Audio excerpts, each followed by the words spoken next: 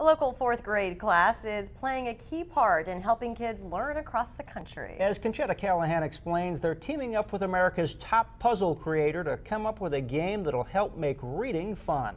You've probably seen David Hoyt's work. He creates the jumbles and word roundups in the Chicago Tribune, USA Today, and the LA Times. His latest project, creating a classroom game. To do that, Hoyt's called on fourth graders at West Carroll Primary in Savannah, Illinois, to help him perfect the game. It's almost impossible to play this and not learn new words. It's called WORDWINDER, and Ms. Mather's class can't get enough of the game. The goal is to make a word-winding line of words that connect one side of the board to the other. Once people start playing it, they just seem to fall in love with it.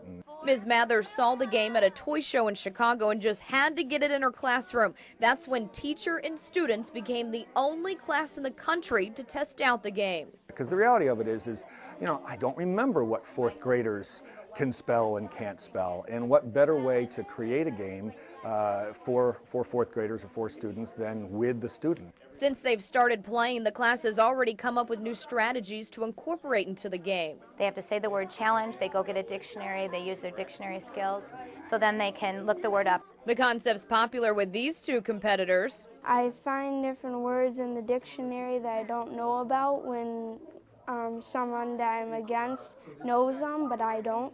So I learn different words and it helps me read. This game teaches you words. It makes words together and it makes a really good game for kids at school.